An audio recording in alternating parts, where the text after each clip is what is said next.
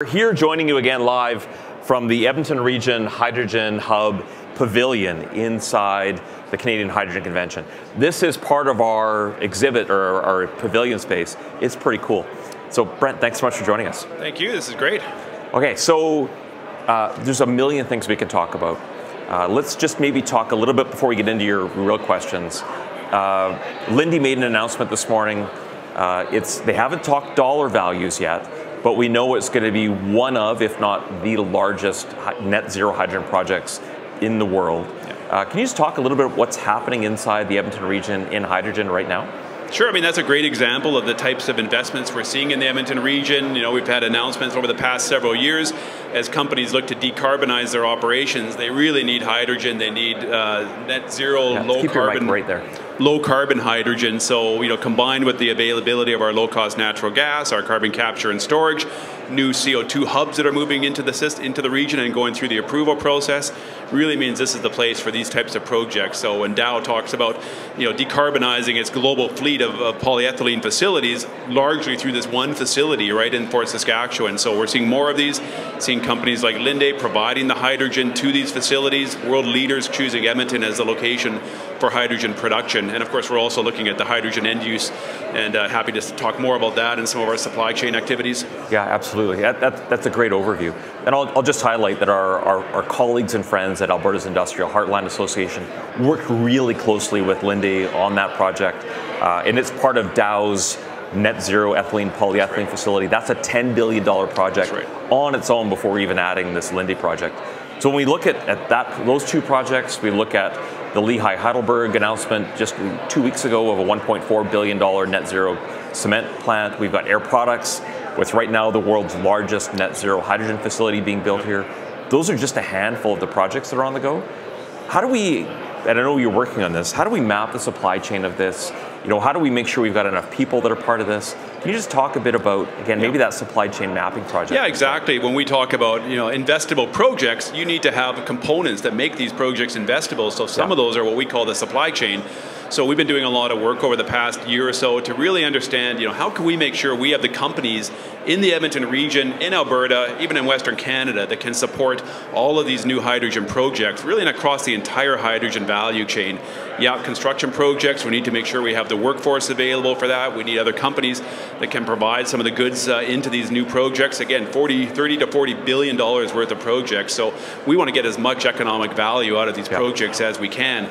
So what we've been doing is trying to better understand who are the companies we already have in our supply chain. Maybe traditionally the oil and gas sector, supply chain companies that support oil and gas, but as now we move into the hydrogen economy, or is it the same companies? Do they need to make some modifications to their own business models to pivot? So we're really launching a whole new initiative around the hydrogen supply chain to map who are these companies. Again, everything from a construction company all the way through to who's going to maintain a hydrogen fuel cell vehicle once those get on the road.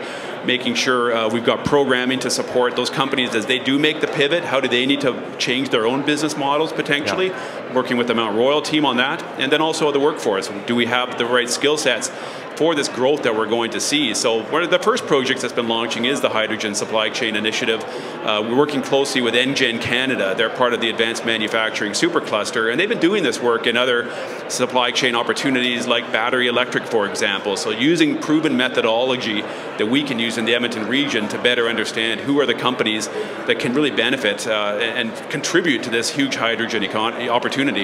Yeah, absolutely. And I'll just kind of emphasize the point you're making, that we're trying to make this transition happen as quickly as possible. Yeah. So the more we can simplify and de-risk for people, you know, the faster we can move. So it really is about how do we collaborate across industry, government, you know, not-for-profits, everybody who's got a stake in this. And you know, we talk about that Dow project. We talk about, you know, the Air Products project. Those two together need almost 10,000 construction workers. You know, Linde's probably going to need, you know, 2,500 to 3,000 to build that. So we don't want our people to be, you know, what holds us back, that not having enough, or not having the skills in place. Yeah. Yeah, no, exactly right. So, we're trying to get more quantifiable data so we can actually go out and talk with our post-secondary institutes, other training providers to say, here's the gaps that we think we have today. We're going to see potentially opportunities in the next 10 years. So how do we plan now for the new workforce? It could be new students coming out of our high schools into post-secondaries, into the polytechs, or it could be the existing workers, coming out of the traditional oil and gas sector that want to be part of this hydrogen opportunity. So providing them the tools that they need as well. So we've got strong support from governments across the provincial government, the federal government, municipal governments to all, really make sure we're organized around this opportunity, because it is a race. We need to make sure we've got the right talent in place to attract these major projects to the region. Yeah, and I think, when we talk about, if you're not in the industry, you probably don't think about what does it actually take to pull these off. So a facility doesn't just happen. You need a whole supply chain to help build on the production side. So you need the pumps and the valves and the switches and the monitoring and the different types of materials that you can actually build the pieces out of. You need all the carbon sequestration to go with it. The whole supply chain all the way through. Exactly. It's super complex, and it's all pretty much new. It's new, but I think, again, we can build off of the experience we have. We think of these industrial parks, not only the Alberta Industrial Heartland, think of the Nisku Industrial Park on the south side of the Edmonton region. Right. All this capability that's been supporting our sector since 1947 when Leduc #1 came underway. So how do these companies, this infrastructure, these capabilities start to contribute more towards the hydrogen opportunities? So when we have companies coming into Edmonton really wanting to understand more how we can work with them to advance their own technologies, then they start saying, oh yeah, but we have to scale up our technology. So maybe doing that scale up of the production of the equipment that you're going to be needing can take place here. So much more awareness now of what we can bring to the table, just like we've done in the past historically. We can do it again. Yeah, it's really fascinating. And so again, Brent, like you're at the center point of all of these things happening. Later this morning, we're going to be launching the 5,000 vehicle challenge, which we're not going to do too much to preview on. That's this afternoon. Make sure you tune in. There's so many initiatives happening. One of the ones that you touched on that maybe I'll ask you to go a little bit deeper on is the Mount Royal project. Sure. So can you explain that? Because I think that, again, that fits into this whole supply chain mapping. Yeah, so that's one of the key components of our supply chain mapping. It's working closely with the Mount Royal University team. They have a proven model to really help existing companies that already have revenue streams make some pivots into new innovative areas.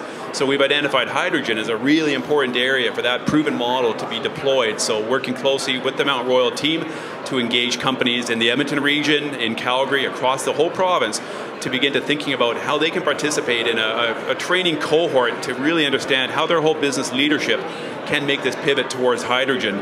So again, we've been doing this in other areas, and now we think this hydrogen alone is a significant opportunity that we need to bring all these organizations together and learn from each other. I think that's the real key part, is through these cohorts, they can learn from each other. Some have already been going through the programming at Mount Royal.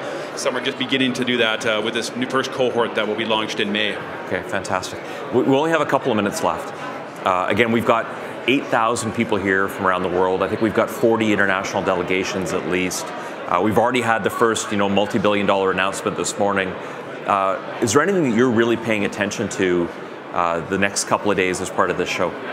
I'm trying to pay attention to everything, but there's so much going on. But I'll come back to some of the work we're doing to really show how we can benefit from this hydrogen opportunity, not only in being able to produce large amounts of hydrogen, but again, other components of it, some of those manufacturing opportunities that we can have right here. So really watching closely. We're going to talk more on transportation and mobility. That's been the focus for the Edmonton Region Hydrogen Hub, I'd say, over the past year, is mobility and the heavy-duty transportation sector. So that's an excellent example of supply chains that need to be in place. If we're going to work with trucking companies, we're going to work with some of the manufacturers of the equipment, the OEMs that want to bring technologies into this market. So when we start to talk about what we're doing in the Edmonton region, we're on their radar now. So this event is really great for that. Fantastic. Thanks so much, Brent. Really, again, love the work you're doing. It's really, we're super lucky to have Brent as part of the team and leading this hydrogen initiative, not just for Edmonton Global, but really for the entire region. And there's amazing things happening. So thanks so much, Brent. Thanks, Chris.